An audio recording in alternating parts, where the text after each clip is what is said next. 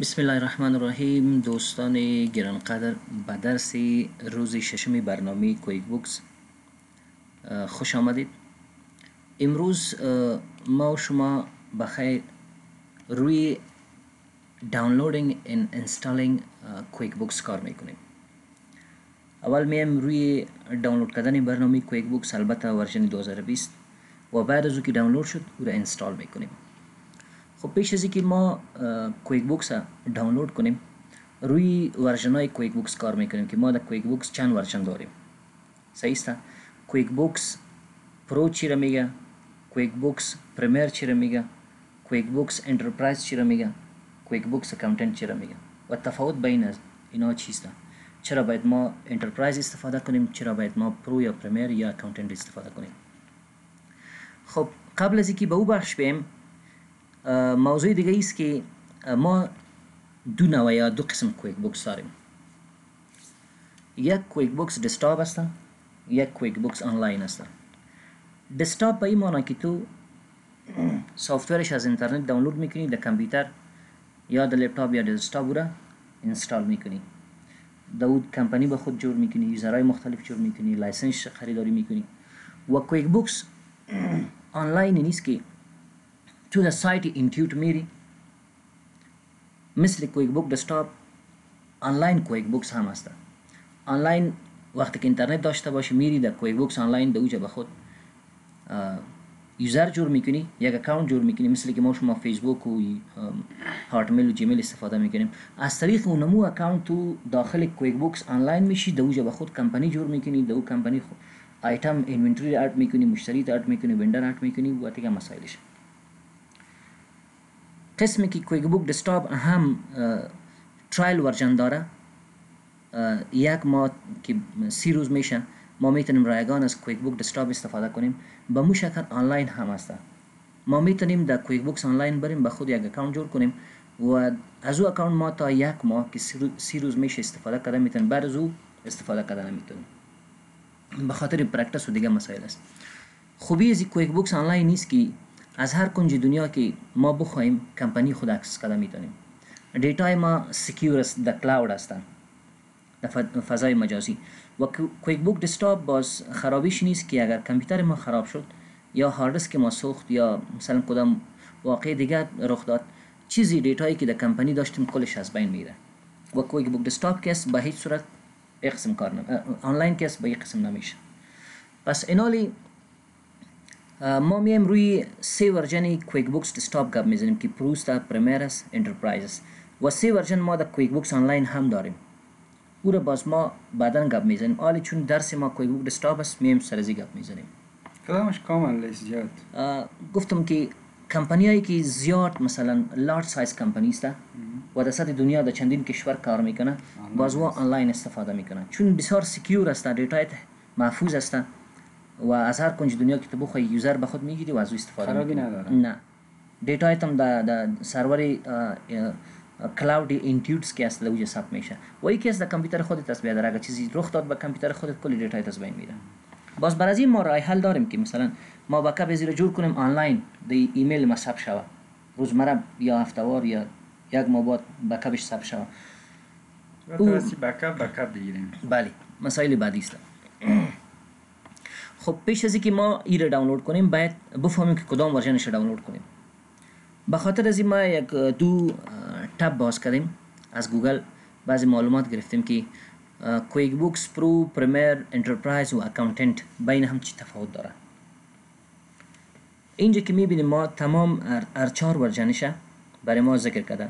کویک بوکس پرو که هسته، اول عمده فرقش نمیست که در کویک بوکس پرو ما تا 3 یوزر میتونیم وقتی که کمپانی جور کنیم، دی تا 3 یوزر میتونیم داخل اون کمپانی شو استفاده کنیم، یعنی 3 نفر زیاد نمیتونی کار بکنه دی کمپانی. بله. در پریمیر که هسته تا 5 نفر میتونه داخل امی کمپانی کار کنه، مثل که ما در دفتر فعلا سرور کویک بوکس داریم، 5 نفر استفاده میکنه.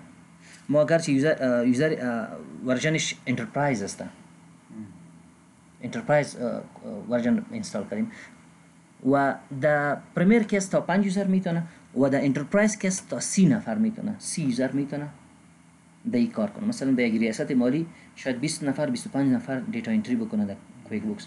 دیگه به او کمپانی که مثلا زیاد نفرات در بخش مالی کار میکنه کویک بوکس انترپرایز نیاز است که بخره. و اگر میفهمی که تعداد کارمندایی که در کویک بوکس کم کار میکنه پرمیر باید بگیره. اگر 3 نفر یا 2 نفر 1 نفر است پرو رو بگیره. باز دیگه لیمیتیشن هم داره، دیگه تفاوت زیاد دیگه هم وجود داره در بین از که چی مشکلات دی وجود داره چی مشکلات دی وجود داره. اینا بعدا ما شما عملی گپ میزنیم. مثلا و از لحاظ قیمت هم که است ارزان ترینش که است کویک بوکس پرو است، از او که در باز کمی قیمت ترش که است کویک بوکس پرمیر است و از او که در قیمت ترش که است کویک بوکس انترپرایز است. دیگه از لحاظ قیمت اگه ما شما فکر کنیم. باز از لحاظ سهولتایی که وجود داره، سهولتایی که در پرو وجود داره در کویک بوکس پرو ورژن او در پرمیر ورژن وجود داره چون از این کاری بالاتر است. با سهولتایی که در کویک بوکس پرو و پرمیر وجود داره او در دوش در انترپرایز است. او چیزایی که در انترپرایز است در پرمیر نیست، او چیزایی که در انترپرایز است در پرو نیست. بازو سهولتایی که در پرمیر است در پرو نیست. این تفاوتش است بین ازی. بازی اکاونتنت که است کویک بوکس اکاونتنت ادیشن که است این مختص برای کسایی است که او بوکیپرز است یا اکاونتنت است، فقط حساب کتاب میکنه، انوینتری و دیگه مسائل هیچ وارد تچ نمیکنه. بوک کیپینگ ان اکاونتنت برای سو است یا اکاونتنت که است. کویک بوکس اکاونتنت ادیشن که است. اینالی روی فیچرهای زیگپ میزنیم. چی فیچر داره دیگه بدون از چی فیچرها داره. خب در این جگه ما شما ببینیم باز یک خلاص معلومات داده که بدر اگر کویک بوک پرو را ما در نظر بگیریم مکزیمم نمبر اف یوزر 3 دانه است. اگر پرمیر در نظر بگیریم مکزیمم نمبر اف یوزر چند است؟ 5 تا است. اگر کویک بوک انترپرایز در نظر بگیریم مکزیمم نمبر اف یوزر چند است؟ 30 دانه. و کویک بوک اکاونتنت هم 3. و قیمتش هم اگر ببینیم ما شما از همه ازی که در قیمت تر که است انترپرایز ادیشن است. مثلا اول ارزانتر پرو سمره ما شما و دیگهش بعد از او پرمیر است، بعد از او انترپرایز است. و اکاونتنت هم که از قیمتش یک چیزی از پرمیر کده ارزانتر است. دیگه این تفاوتی که بود به اساس یوزر است. دیگه اگر ببینیم دیگه بعضی فیچرهای دیگهش که است اینجا برای ما نوشته کرده. فیچرهایی که مثلا کویک بوک انترپرایز داره تمام میزو در کویک بوک پرمیر نیست. متوجه هستی؟ اینجا مثلا این نیست. این فیچر ازی که در کم است. فیچرهایی که کویک بوک پرمیر داره بازو در پرو نیست. یعنی ازی که از پرو که در پرمیر خوب است، از پرمیر که انترپرایز خوب است. باز اکاونتنت که است این به خاطر ازی که مثلا یک اکاونتنت میه محاسب میه دیتا ما رو ریویو میکنه. در کمپانی ما کدام مشکل پیدا شده به خاطر او تو نفر است.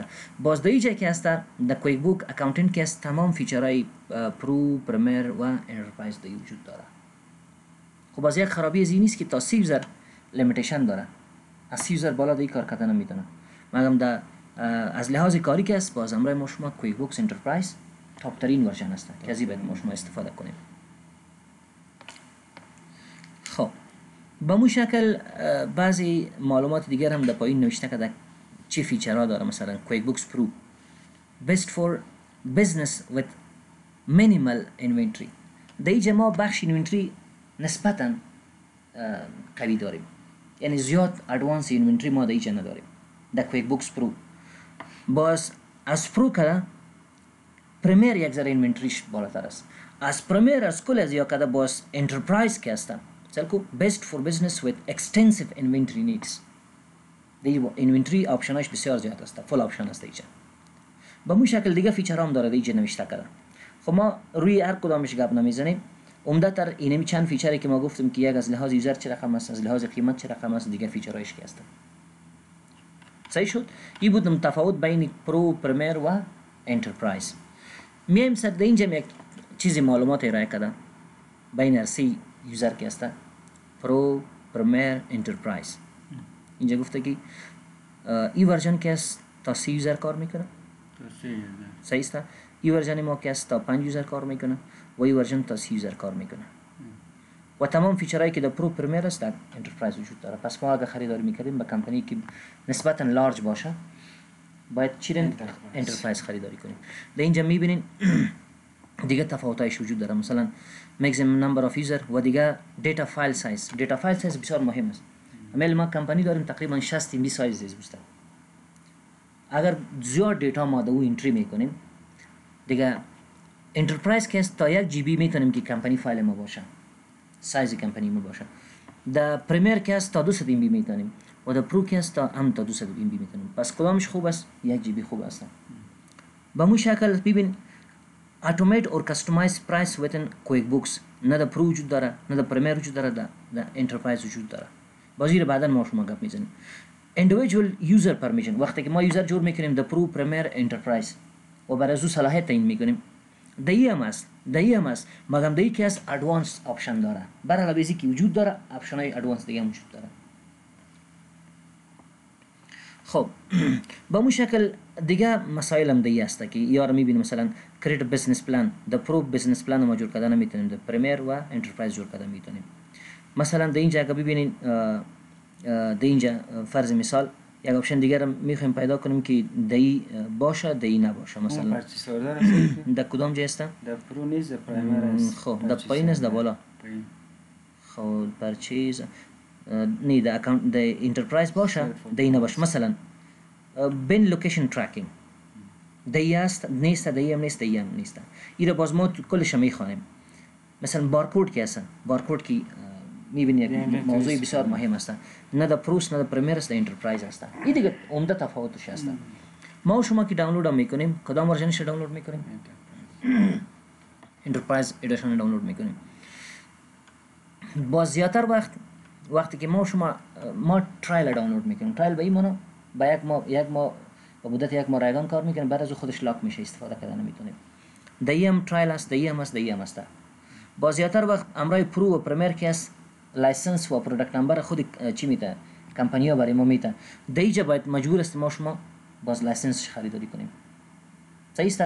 یا پروداکت نمبر و چی که است لایسنس نمبر کار نداره، اکتیویشن کدش وقتی که یک ماه پوره شد باید خریداری کنیم.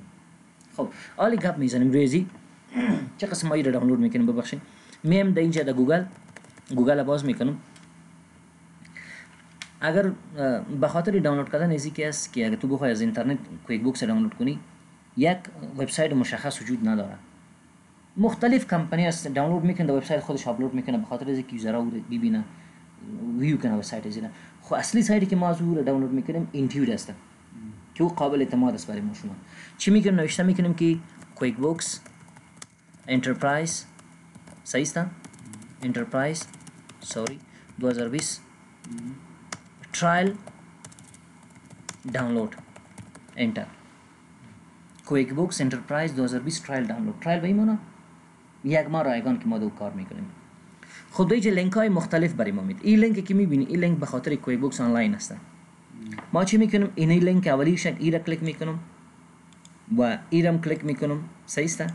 و دیگه‌ش هم کلیک میکنم، هر سه زیر باز میکنم. لینک های مختلف سال کو از یک اینتیوت چند تا لینک داده و ما اون لینک را باز میکنیم که از خود کمپانی اینتیوت باشه. خب میایم در صفحه دیگه ببینید در اینجا برای این صفحه باز شد. این صفحه دیگه هم است. از این طریقه میتونیم دانلود کنیم، از این طریقه میتونیم دانلود کنیم. تقریبا این دو صفحه را که میبینی با هم یک کمی مشابه است. خب در اینجا که ما ببینیم دانلود ا ترایل اف QuickBooks دسکتاپ، در اینجا برای ما گفته بیادر اگر QuickBooks پرو 2020 میخوای اینی را کلیک کنیم، این لینک دانلود میشه. مگر وقتی که اینستال میکنی از پیش لایسنس نمبر میخواه و پروداکت نمبر میخواه، اینی لایسنس نمبر باید برش بتی و اینی پروداکت نمبر برش بتی. اگر میخوای QuickBooks دسکتاپ انترپرایز 2020 20.0 من 2020 دانلود کنی you don't need any code to open a trial. این خودش لایسنس و پروداکت نمبر نمیخواه از پیش. و به مو شکل اگر QuickBooks ات کامپیوتر مک داری دانلود میکنی این لینک به خاطر ازیسته. این چیزی است که بدون کد مود کار میکنه. پس ما اینی را کار داریم. اینی را کلیک میکنیم انترپرایز سولوشن، این را که کلیک کردی صفحه دیگه باز میشه. خب دانلود از چی شد؟ امرای ما شروع شد. ما قبل این را دانلود کردیم خو این را میمانیم که معلوم شود. میایم در تاب دیگه در تاب دیگه که ببینید اینجا تمام ورژنایش هست. مثلا کویک بوک دسکتاپ پرو 2020، کویک بوک دسکتاپ پرمیر 2020. متوجه هستی؟ کویک بوک دسکتاپ پرمیر اکاونتنت 2020، کویک بوک دسکتاپ انترپرایز سولوشن که پیشتر ما دانلود کردیم. صحیح است؟ هر کدام میزیره که کار داریم میتونیم روی از کلیک کنیم و دانلود کنیم. این اکاونتنت که هست ام د انترپرایز میایه و ام د پرمیر میایه. متوجه هستی؟ مثلا ما در کامپیوتر خود کویک بوکس دسکتاپ اکاونتنت انستال کردیم. میخوایم یک کمپانی از یک دوستی ماست برای ما روان کرده که تو ببین ریویو کو. متوجه هستی؟ این ریویو که مشکل خو نداره. باید کمپانی فایل ما شما کمپانی فایلی که اون نفر برای ما روان میکنه یا در کویک بوک دسکتاپ انترپرایز سولوشن اکاونتنت باشه یا در کویک بوک دسکتاپ پرمیر اکاونتنت باشه. چون امرای ما ورژنی که ما انستال کردیم امرای ما اکاونتنت هست. کی موضوع رو در اینجا یادآوری کردن؟ در اینجا اگه ما شما بیایم در اینجا یادآوری کردن. خب این کویک بوکس اکاونتنت به خاطر چی استفاده میکنه؟ نفرایی که پروفشنال است در بخش بوک کیپینگ و اکاونتنتس. و وقتی که کمپانی رو کسی برای ما روان میکنه سل که اینجا نوشته کرده کویک بوکس اکاونتنت is a must have for bookkeeping to review client file. به خاطر ریویو کردن فایل های کلاینت ما ایده استفاده میکنیم. خود در کمپانی روان کردی برای ما. صحیح است؟ ما رو ریویو میکنیم. اکاونتنت هستم من، بوک کیپر هستم، ریویو میکنم. باید این کمپانی رو که برای ما روان میکنه اگر پرمیر باشه و یا انترپرایز باشه. صحیح است؟ باید چه قسم باشه؟ پرمیر اکاونتنت باشه، انترپرایز اکاونتنت باشه. اون کمپانی رو ما میتونیم که در اکاونتنت باشه و چی کنیم؟ باز کنیم. به اینجا گفته سل کو bookkeepers with client who has QuickBook Enterprise must have QuickBook Enterprise accountant. و بمو شکل bookkeepers with client who has QuickBooks Premier accountant must have QuickBook Premier accountant. یعنی تو اگر برای ما کمپانی فایل روان میگین ما اکاونتنت هستم ریویو میکنم تو بیا کمپانی باید در چی باشه؟ کویک بوک دسکتاپ انترپرایز اکاونتنت باشه یا کویک بوک دسکتاپ پرمیر اکاونتنت باشه. چون امرای ما ورژن چیست؟ اکاونتنت است. کویک بوک اکاونتنت است امرای ما. خب این بود امو تفاوتش که چی وقت ما میتونیم از استفاده کنیم چی وقت ما میتونیم. خب این ورژن ایرم گپ زدیم ما شما. در اینجا میایم در اینجا کلش اگه میبینی پرو پرمیر هستن. خب یک لینک دیگه را باز میکنیم. در اینجا یک لینک دیگه هم هست. این لینک ما باز میکنیم. ببین دیگه باز دیگه قسم دانلود است. این رو به خاطر از اینکه کنفیوز نشوی وقتی که دانلود میکنی که باید بفهم کدام از صحیح است کدامش اشتباه است. صفحه دیگه را باز کردم. ببین اینجا از این طریقه اگه ما باز میکنیم این باز متفاوت‌تر است. کمپانی اینتیوت که کمپانی آمریکایی است کویک بوکس که دانلود پروداکت میکنه تولید میکنه بس 3 کشور عمده تر تولید میکنه. سلک اول برای ما میگه کنتری تا انتخاب کو. کویک بوکس با کدام کنتری میگیری؟ یونایتد استیت میگیری، کانادا میگیری یا یوکی. پس کویک بوک تولید میشه از طرف کمپانی اینتیوت با 3 کشور میشه. یک کویک بوکس به خاطر یو اس ورژن یو اس هست، یک کویک بوکس ورژن کانادایش هست و یک کویک بوکس ورژن یوکی هست. ما شما که کار میکنیم ورژن چیش کار میکنیم؟ یو اس کار میکنیم. فرض مثال ما یو اس انتخاب کردم. یو اس که انتخاب کردی بعد تو برات میگه پروداکتش انتخاب کو. پرمیر کار داری، انترپرایز کار داری یا پرو را کار داری. ما در اینجا میگم ما کدام ورژنش کارم؟ پرو کار داری، پرمیر کار داری، اکاونتنت کار داری، انترپرایز کار داری یا ماک کار داری. ما میگم ما کدامش کار داریم؟ انترپرایزش کار داریم. صحیح شد؟ انترپرایز. خب ورژنش کدام ورژن میخوای؟ 2019 میخوای، 2018 میخوای، 2020. اصلا وبسایتی که برای ما از طریق میتونیم کویک بوک دانلود کنیم اینمی وبسایت است. از خود اینتیوت است. و هم بودن یا هم هستن. که استپ بای استپ برای ما نشون میده. باز در اینجا این ترایل نیست. باید لایسنس داشته باشی. لایسنس نداشته باشی استفاده کردن نمیتونی. وقتی که اینستال میکنیم کویک بوک اسپیشل لایسنس میخواد. 20 از این طریق اگه ما دانلود میکنیم. اگر 20 است 19 است چونی ترایل نیست. صحیح است؟ در اینجا باید لایسنس ما شما داشته باشیم. بعد از گور انتخاب کردی سرچ بگو. سرچ که گفتی آلی برای ما چی میکنه؟ یک لینک میده که از اون طریق ما میتونیم دانلود کنیم. QuickBooks Desktop Enterprise Solution 2020 میخوای دانلود کنی؟ سری دانلود کلیک کو. سایز چقدر است؟ 692 MB. مستقیم چه میشه؟ دانلود میشه. صحیح شد؟ دیگه ان شاء الله سوال نیست. پس ما این را دانلود کردیم. ما تمام از صفحات چه میکنیم؟ بسته میکنم، کلوز میکنم. خب این بود دوستا، امرای ما شما چه قسم میتونیم که برنامه کویک بوکس از اینترنت دانلود کنیم و فرق بین پرو، پرمیر و انترپرایز و اکاونتنت چیست و کویک بوک یک تولید میشه به نام کدام کشور تولید میشه؟ یو کی است، یو اس اس و کانادا است. اگر سوال داشتین میتونین که در چنل یوتیوب ما در بخش کامنت سوال کنین.